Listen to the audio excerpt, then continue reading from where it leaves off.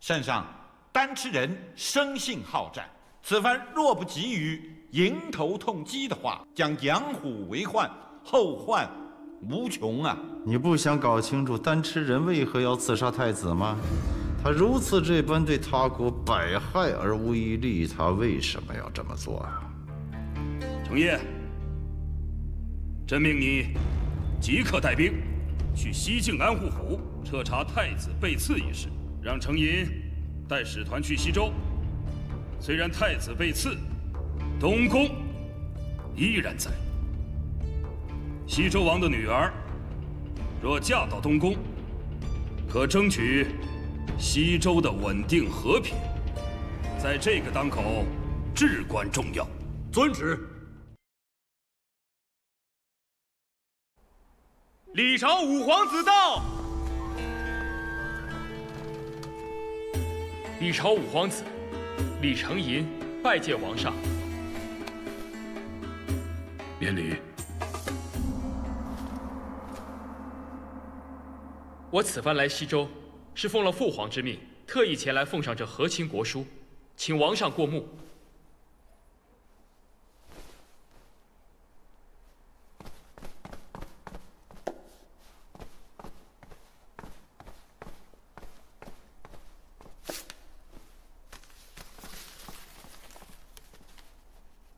父皇希望王上能将贵国的九公主嫁到中原来，继明远公主之后，两国之间能够再次缔结连理，敦睦邦交，累世通好。两国和亲，累世通好，正是本王的夙愿。我已经在驿馆待了7日了，为何不让我见王上？让开！王上，这就是西周的待客之道吗？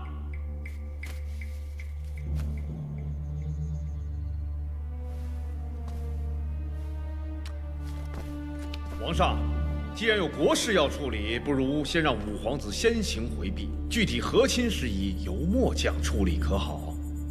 王上，我听说明远姑姑身体抱恙，我想去探望一下她，不知是否方便？方便。明远要是见到你，一定会很高兴。来人，在。带五皇子去见明远娘娘。是。谢王上。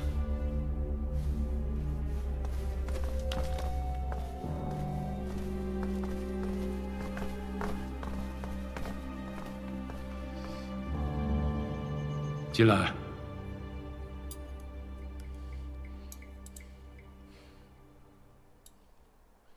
来。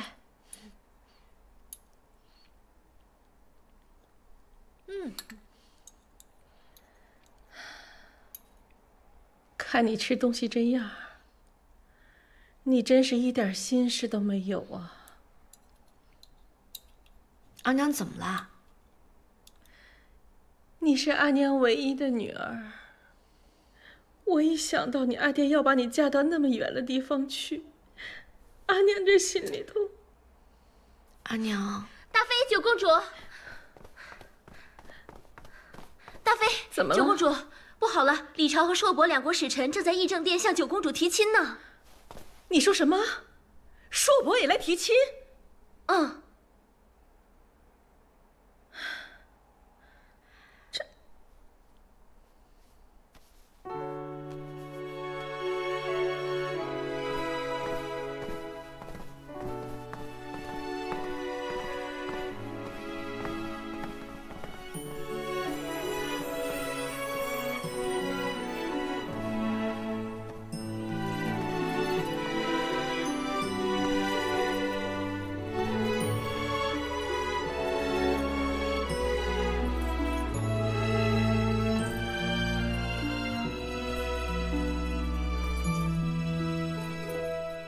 求亲国书是我李朝先奉上的，总得有个先来后到吧？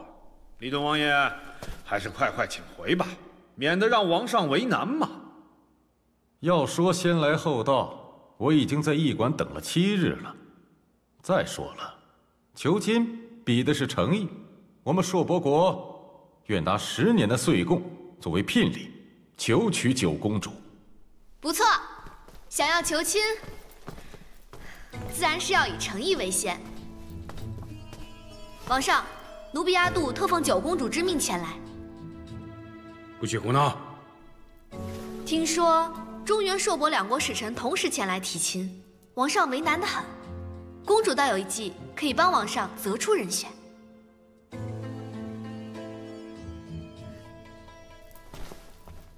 两位贵使，公主特命我前来，是想看看两位哪位更有诚意，于是特意让奴婢准备了5邪之血。这5邪之血啊，可是大补之物啊，是取赤红蝙蝠、毒蜥、血蟾蜍、蝮蛇、千足蜈蚣之精血炼成。听你这么一说，难道公主要谋杀使臣？你这是什么话？不想喝就不喝，为什么要诋毁公主呢？他不喝，我也不喝。那既然2位都不敢喝，我替你们喝。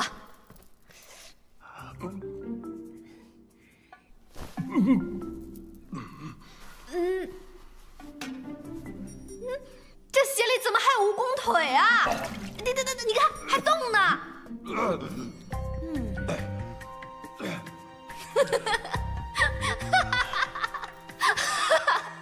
没想到两位贵使胆小如鼠，这盅里不过就是熬得浓浓的葡萄原浆罢了。王上，我们西周向来崇敬勇猛无畏之人，九公主岂能嫁给懦夫？雕虫小技！王上，这就是西周的待客之道吗？王上，此女胆大妄为，戏弄朝廷，有损两国邦交之事。来人，将此婢女拖下去，关起来。没有王上的命令，不许放她出来。是。哼。 2位使节受到惊扰，是本王的不是，请先回驿馆歇息。和亲之事，3日后，本王再给答复。一别上京多年，真的好想回去看看。姑姑，不如这样吧，您这次啊，就跟我回上京，好好住上一段日子，正好让太医好好调理调理您的身子。你呀，真像玉瑶，心思细腻。 又处处替人着想。母亲，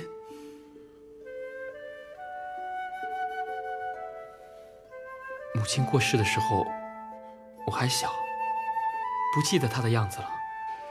程银，今日姑姑有件事要告诉你。姑姑，请说。我先带你去一个地方。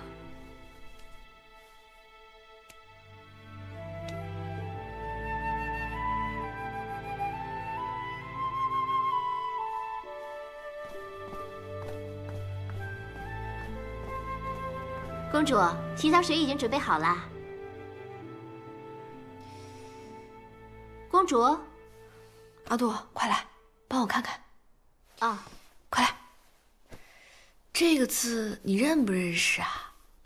啊，公主，你可别为难我了，我怎么可能认识中原字啊？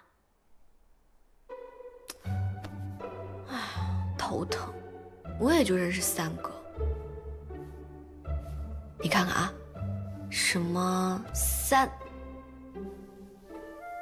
什么日，什么什么什么剑，他不过是要3天后来找我吧？他是谁呀？就是刘布条这个人呢。 那刘布条这个人又是谁啊？我要是知道，我就不这么头疼了。而且这个人还说答应我3件事，结果什么都没干，他就跑了。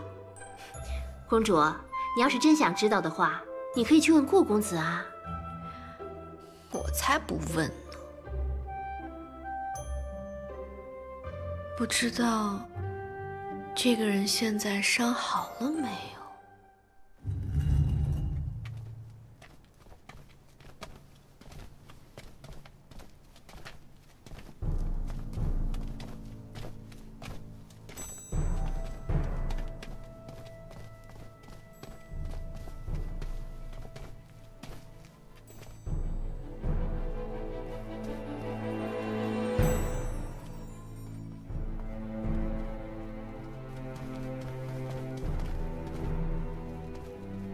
柴先生，柴木见过五皇子。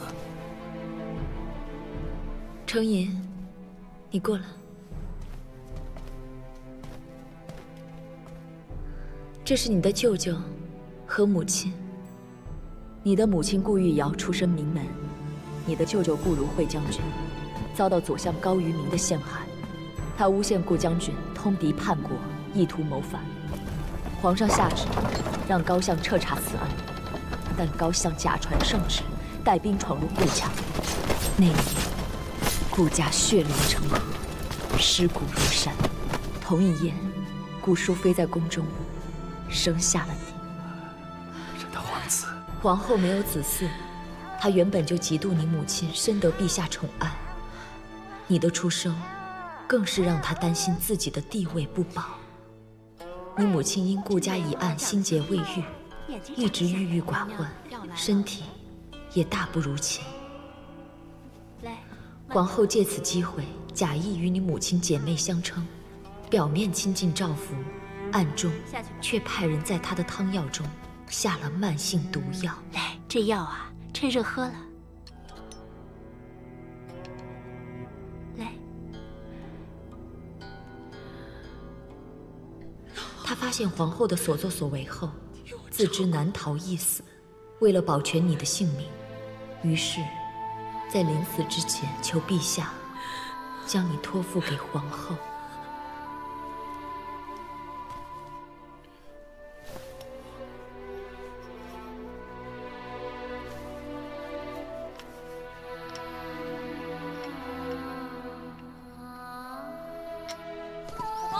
五皇子，您慢点！慢点，别摔着了，五皇子。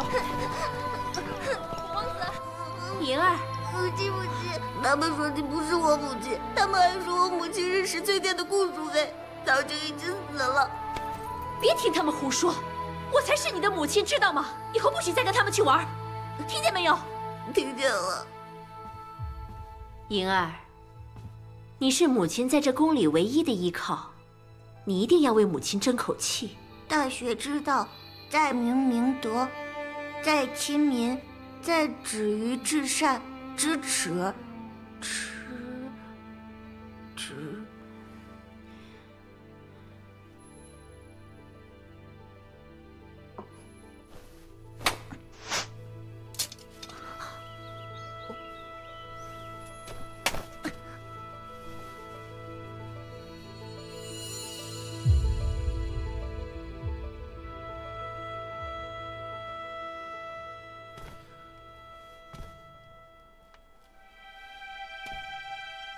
母亲，时而不孝，这么多年一直在认贼作母，而发誓一定为你、为顾家报仇。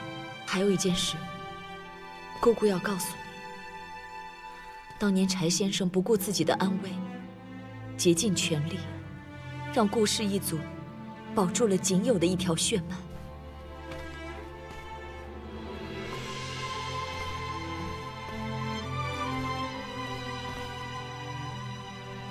他就是你舅舅顾如晦的独子，你的表兄顾建。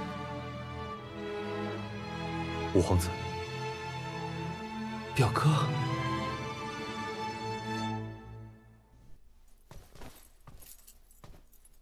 你已经过了及笄之年，总是要嫁人的。你要是嫁给李朝太子做正妃，那可是天大的殊荣。我不要，什么殊荣我都不要。阿爹已经见过中原五皇子了，除了瘦弱点儿，样子和气度都是一流的。你想那太子，更是人中龙凤啊，不会委屈你的。阿爹，我都说了多少次了，这些我都不在乎。我宁可嫁给草原上喂羊的，至少还能时常回来看看您和阿娘。嫡公主就应该有嫡公主的样子。前2年，不也有人曾来提亲，你不也哭着闹着不愿意啊？那时候要定下了，现在就不用和亲了。那阿爹的意思是说，如果跟别人定了亲，就不用嫁给李朝太子啦？我可告诉你啊，你趁早把你的鬼心思给我收起来，乖乖的等着和亲的日子。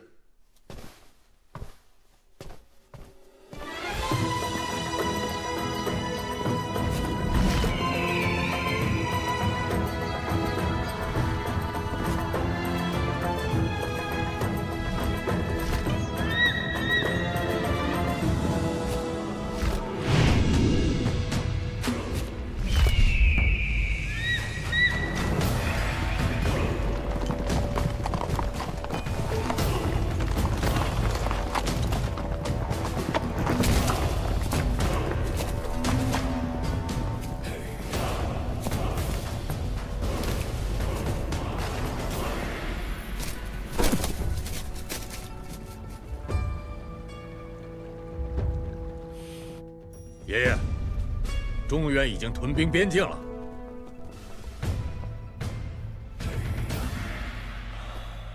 这事不能等闲视之。尹美言，在。你带领精兵3万，驻扎西境安护府城外100里，静观其变。是。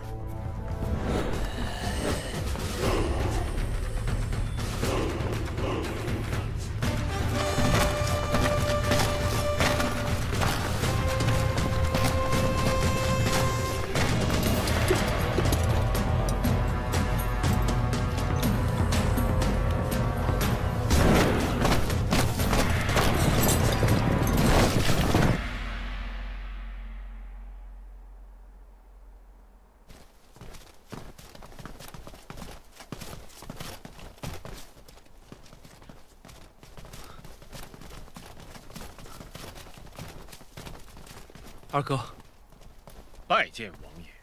无敌。父皇的旨意前几日就到了，我们一直在等你。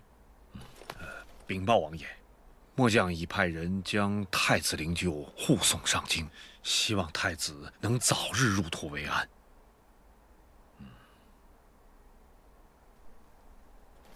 无敌，你身上的伤怎么样了？都好了，谢二哥关心。王爷，请内殿说话。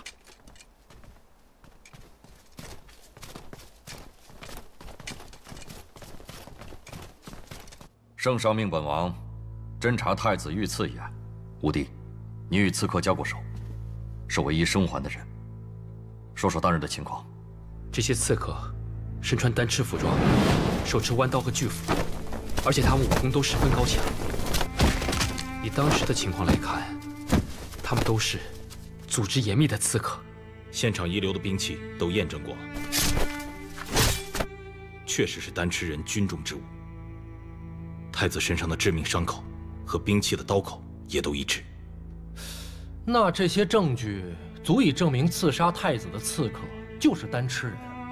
单吃人虽然民风野蛮，但行事倒也算光明磊落。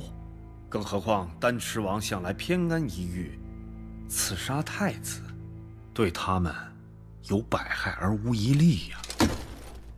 你说单吃人没理由刺杀太子，难道你忘了前不久单吃人掠夺了海州城吗？你还说单吃人行事光明磊落，那敢问高将军，烧杀抢掠算得上光明磊落吗？王爷，末将只是说出我心中的疑虑，绝没有替单吃人开脱之意呀。高将军的话，本王记下了。太子遇刺一案非同小可，本王自然不会轻易妄下定论，肯定会循着蛛丝马迹，继续详细调查。不过，你们也别忘了圣上派本王来的目的。本王可不是孤身来查案的，身后跟的可是10万大军。圣上对于西北边境的安宁可说是十分上心，这都得靠在座的各位齐心守护。王爷说的是。王爷携大军精兵来到西北边疆，如果此次能将太子遇刺一案坐实在单吃人头上，借此发兵，一举将单吃剿灭，定能解除皇上心头大患，立下大功。高显愿为王爷效犬马之劳。有何计策，助本王立功？王爷，丹吃身居北部，地势险恶，要想一举围剿，难度很大。不过什么？丹吃的要害是铁达尔王帐，处于核心位置，丹吃的首要人物都在此内。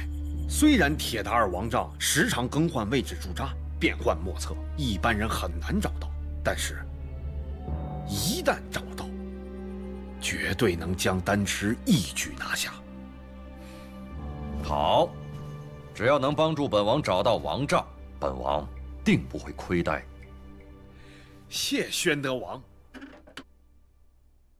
公主叫你们俩进来一下。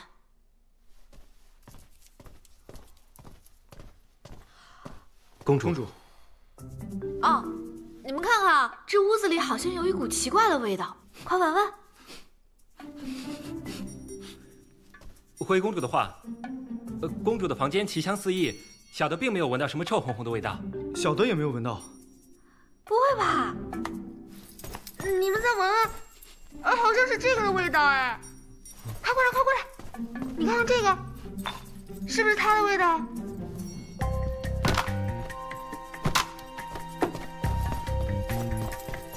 醒醒！走。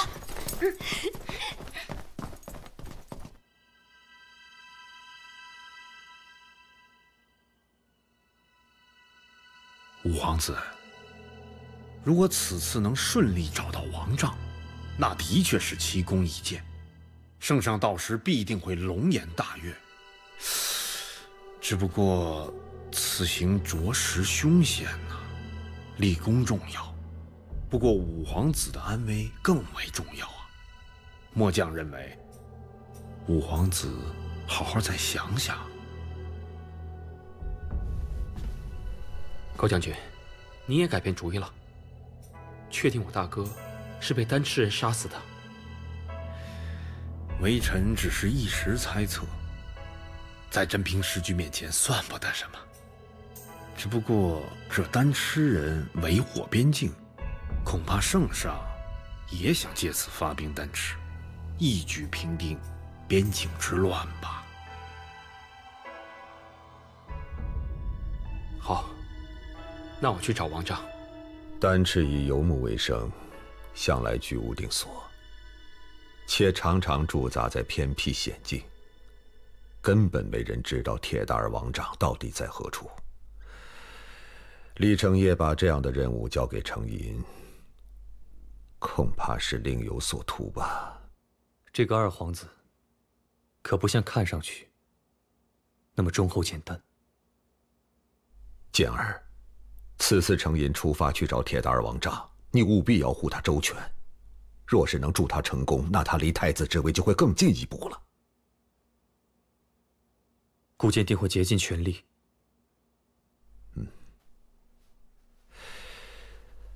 可是光靠你我之力，恐怕还是不够的。有一个人或许能帮得上忙。谁？铁达尔王的外孙女，西周的九公主小风。小风若是能携手五皇子，那将是大大的助力呀。不行啊，义父！若是找到王帐，中原势必会向丹赤出兵，到时小风该如何自处？我不能利用小风，不能。顾剑，你忘了我跟你说的话了吗？好，那我就再跟你说一遍，我们每个人都有自己的宿命。你身上背负着血海深仇，你是顾家唯一的血脉，这个担子不管多苦多累多重，你都必须要担起来。为此，你必须要放下自己的情感。难道你真的愿意为了一个女人，背叛顾家上上下下冤死的阴魂，背叛你的家族吗？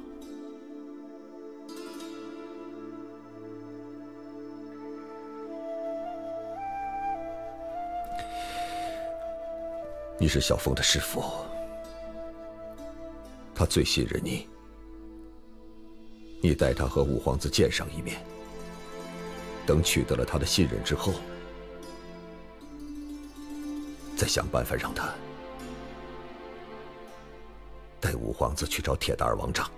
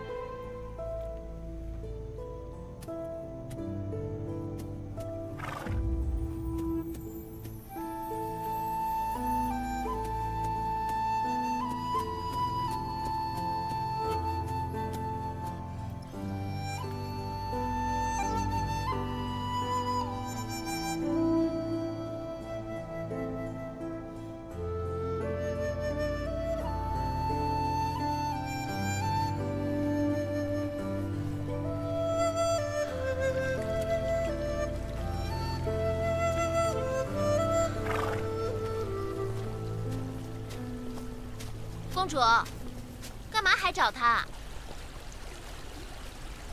我就再试最后一次。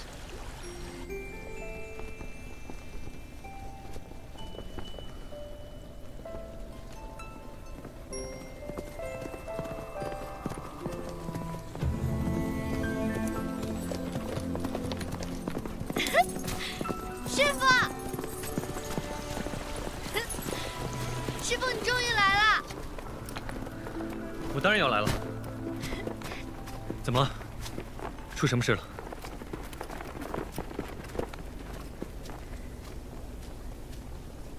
关于和亲，我想到一个主意。什么主意？你看啊，我如果已经跟别人定了亲，就不能再去和亲了，也就没有李朝太子什么事儿了。所以呢？所以，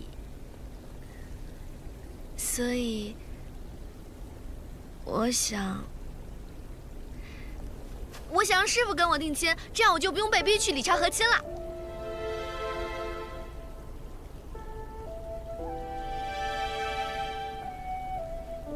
哎，你别误会，我说的不是真定亲，只要我们演戏骗过阿爹就行了，好不好？哦。怎么？你是觉得小凤配不上你，连给我演个戏都觉得丢人吗？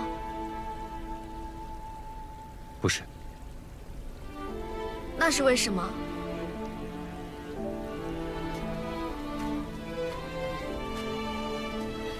你不是说我跟你说什么你都能答应我吗？我那么相信你，可你呢，根本就是跟阿爹一伙的。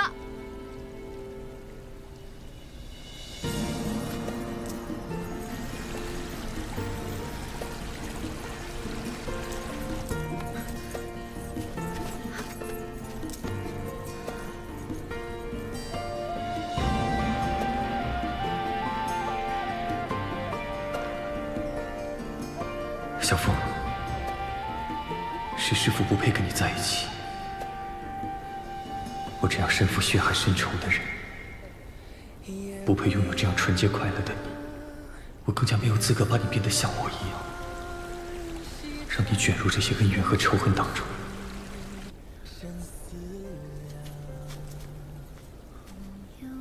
小凤，其实师父已经为你找到了全天下最好的男子了。全天下最好的男子。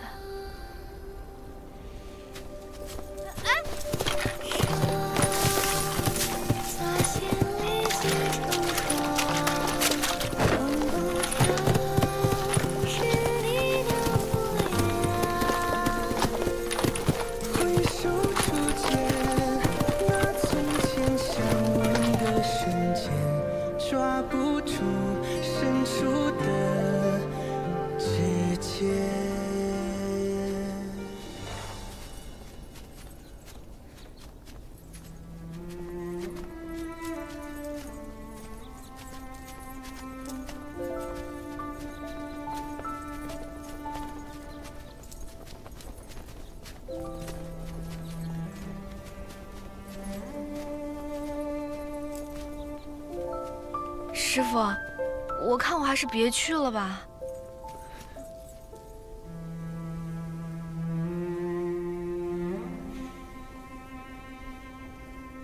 去吧。